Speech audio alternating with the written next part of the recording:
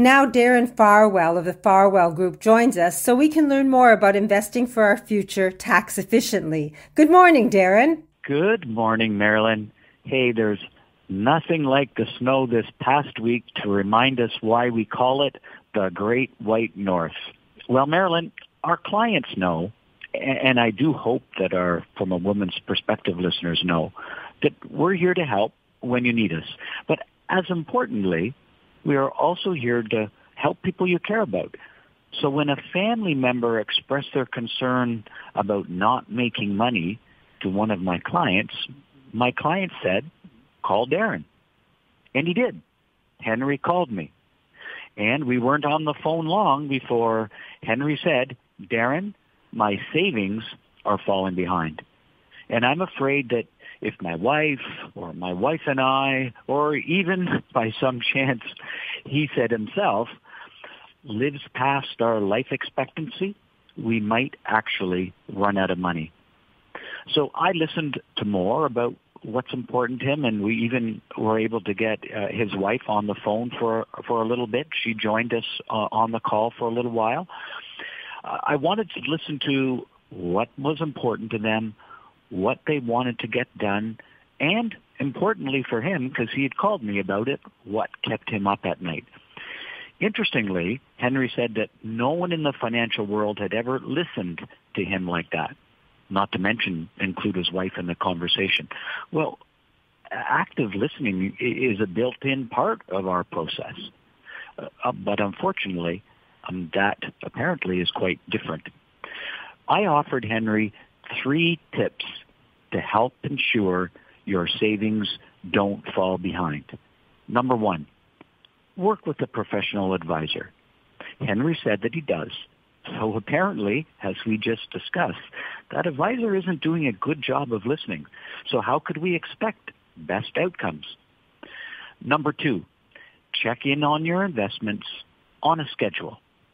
Henry said that he did have semi-annual calls with his advisor prior to COVID. Well, that's good. I mean, for most people, quarterly, semi-annual, or annual reviews are actually quite enough. Checking online every day, well, lots of people do it, but I'd suggest that's probably quite more than enough. But it's not a good idea that those reviews that Henry was doing stopped after COVID, because the economy certainly didn't. Number 3, have a clear, proven process to adjust your savings based on what's happening in the economy and in the stock market. And when I asked Henry about that, he said he had no idea what the process is for managing his savings. And as far as he could tell, very little had changed since 2020. That's not good. And unfortunately, this is also something we see a lot. Henry's savings were not being managed with a specific process to keep up to date. As a result, Henry's savings were falling behind. Our team, the Farwell Group, does have a process. I explained our process to Henry, and I'm happy to share that process with our From a Woman's Perspective listeners who would like to hear more.